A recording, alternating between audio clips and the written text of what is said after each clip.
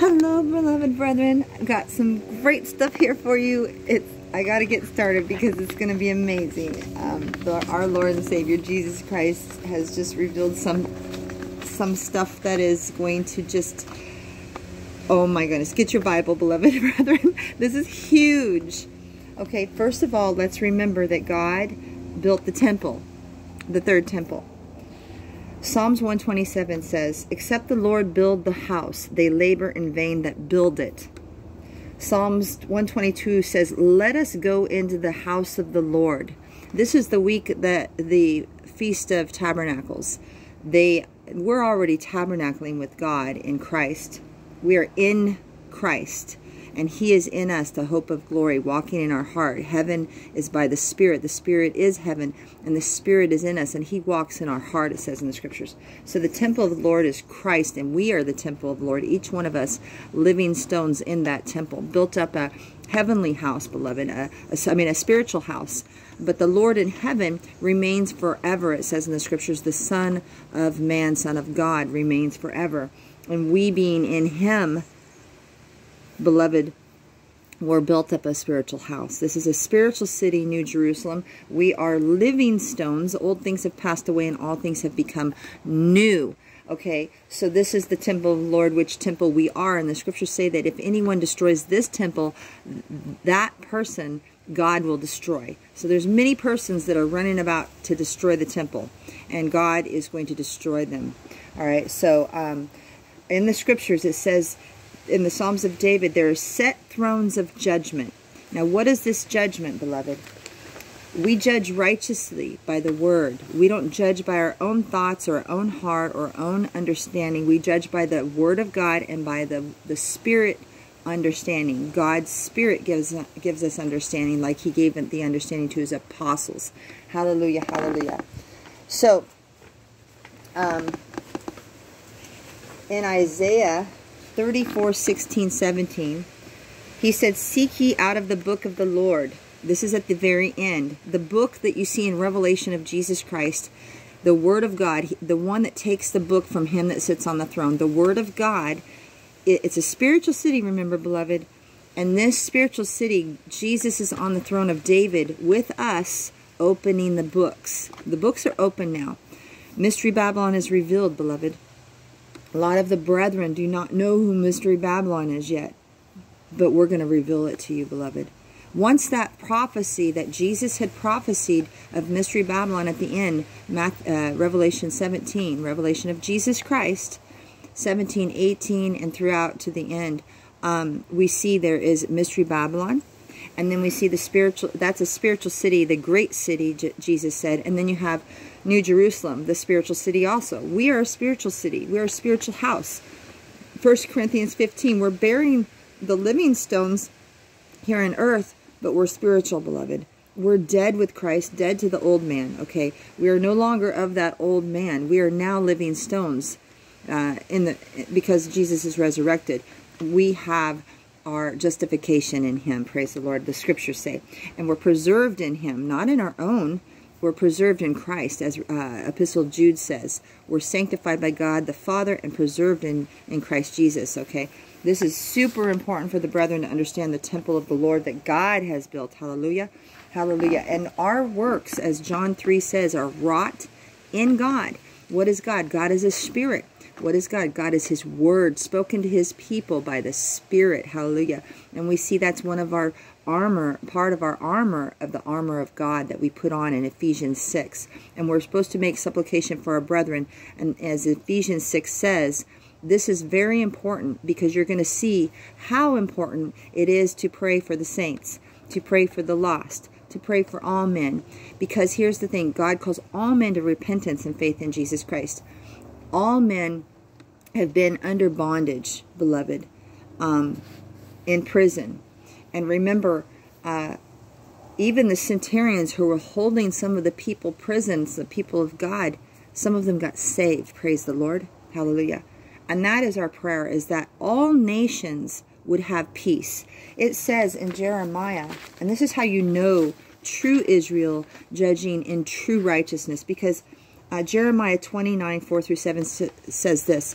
So said the Lord of hosts, the God of Israel, to all the exile which I have exiled from Jerusalem. What was Jerusalem? Jesus said what Jerusalem is. Jesus said, mother of us all. Jerusalem is mother above. Jerusalem above is mother of us all. Those who do the will of my Father. So we're not talking about Jerusalem that's in bondage with her children. Remember, Jesus said that Jerusalem is in bondage with her children. They're bound. They're of Hagar. Their seed is of Hagar and sin and death. And so he's talking about the free woman that gets freed, okay? But he says that I have exiled from Jerusalem to Babylon, all right? To Babylon. Build houses and dwell therein, and plant gardens, vineyards, and eat their produce.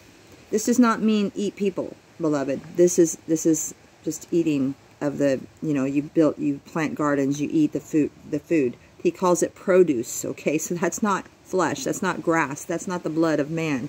But there are men that do, and women that do drink the blood and eat the flesh against God's word. In Leviticus it says, life's in the blood, don't drink the blood, don't eat the flesh. That's a law of God in the Torah, in the Tanakh. We're supposed to eat produce. That's like fruit that you get off of a tree here, okay? Seek peace of the city where I have exiled you, and pray for it to the Lord.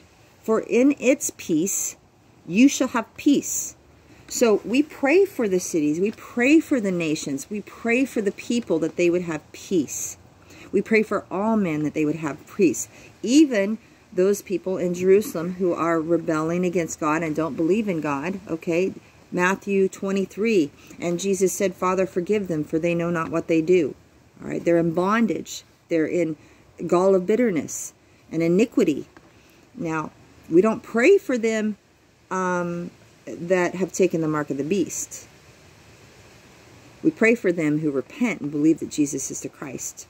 So it says, seek peace of the city where I have exiled you, and pray for it to the Lord. For in its peace you shall have peace. And it says in the scriptures that, the Lord is saying that they're rebelling against God. Okay, they don't know him and they're rebelling against him. This is one of those scriptures that proves that they are rebelling against God. Because what are they doing? They're doing witchcraft on the nations. The scriptures say, let's go to the next part. Praise our Lord for this understanding. Remember, all who call upon the name of the Lord Jesus shall be saved. If they do it in sincerity, right? Sincerely believing, all right? So, this is going to be amazing, and I hope I get it done in time. Okay, Acts 12. Is that what the first one? So I was reading this morning 1 Peter. See, and God gives the word in the time that he had planned for us to understand something at that time. Because remember, the books are open to us, and he's giving us our understanding. So turn with me to 1 Peter 5:13, beloved. 1 Peter 5:13. And he says, the church that is at Babylon, elected together with you. So the church that is at Babylon, the church is not in Babylon, they're at Babylon. Now go with me now to Acts 12. Let's read the whole thing.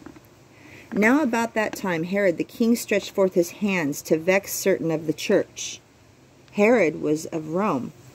He wants to harass the church. So people who harass the church, trouble the church, vex the church, their hearts are not right with God. And in fact, they're in the gall of bitterness and bonds of iniquity. Because where your heart is, there your treasure will be also. Why are they vexing the church? Because of the love of money, the root of all evil, and the love to oppress others in order to make themselves above others. So they're harassing the church. Verse 2, and he killed James, the brother of John, with the sword.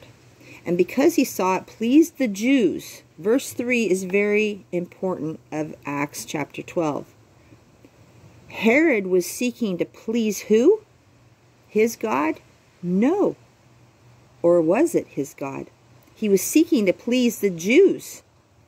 He proceeded further to take Peter also. Then were the days of unleavened bread. Now remember that Saul, who was pleasing the Jews also, was killing Christians.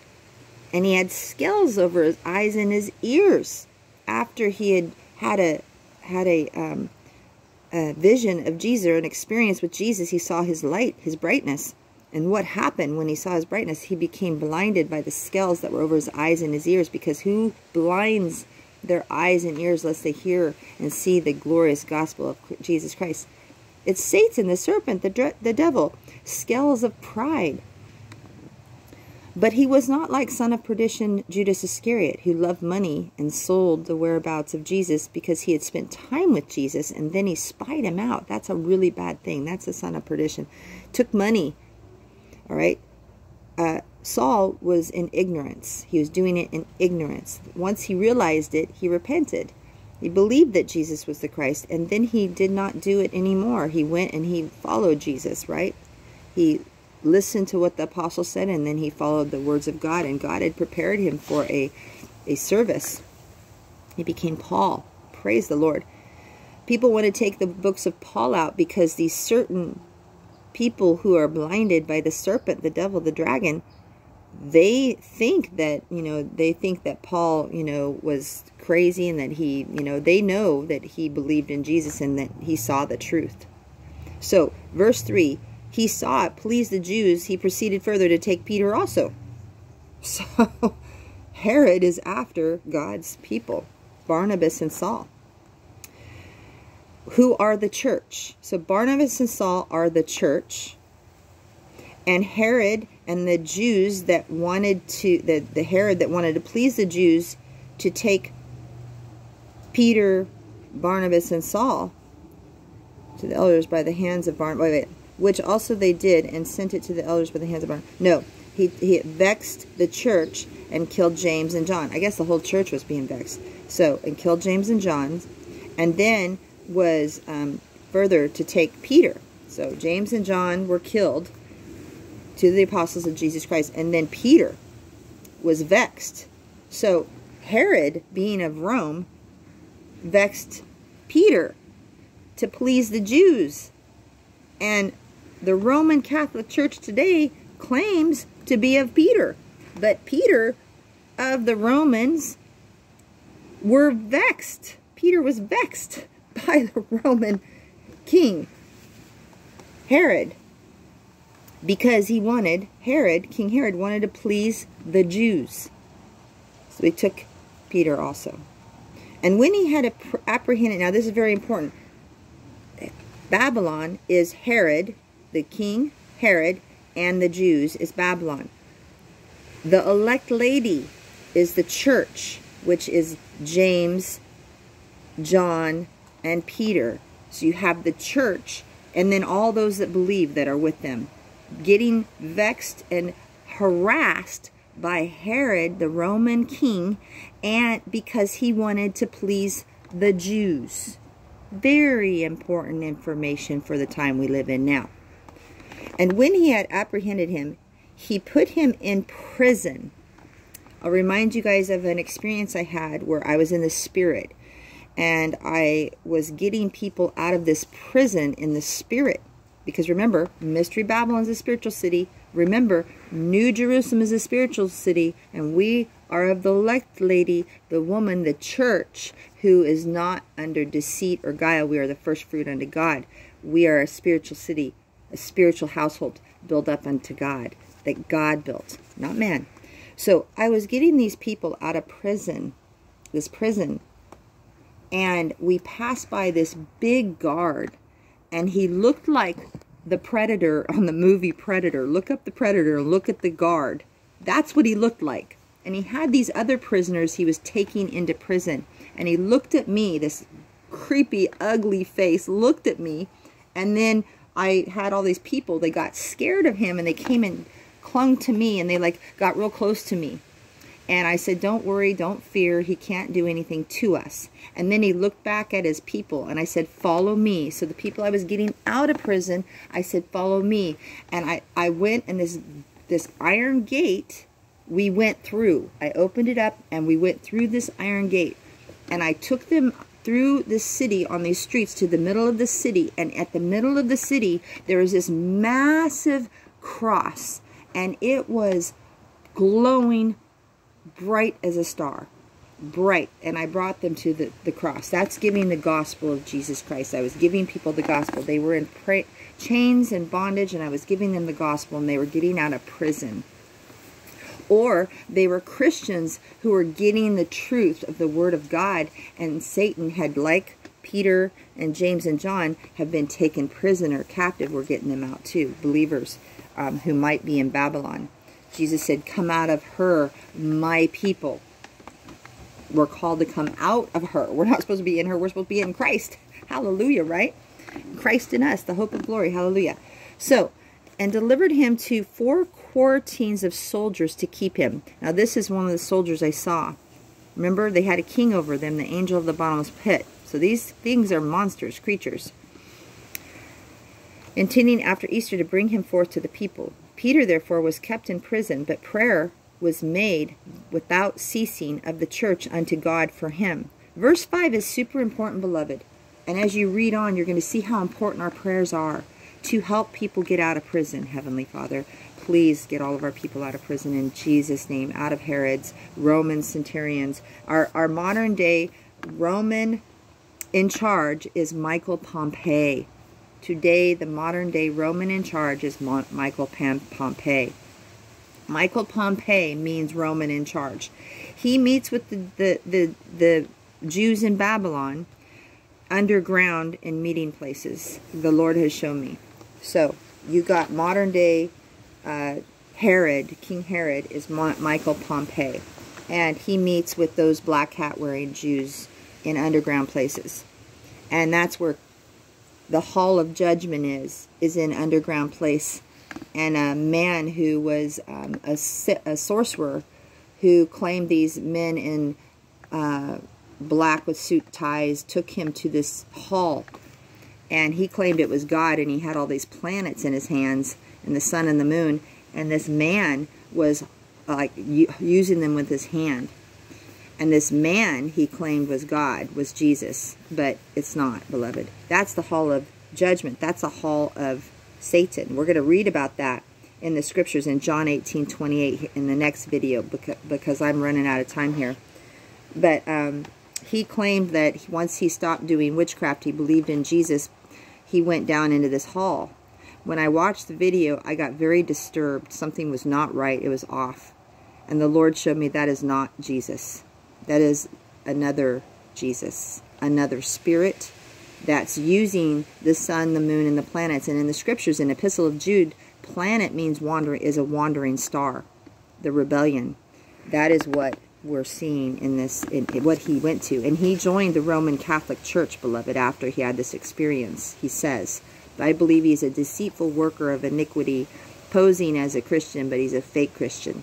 So, the Epistle of Jude talks about the wandering stars, the planets, and John 18:28 talks about the hall of judgment where Jesus was taken, remember? So we're going to finish this in the next video. I hope this blesses you. And remember, pray for the saints that they get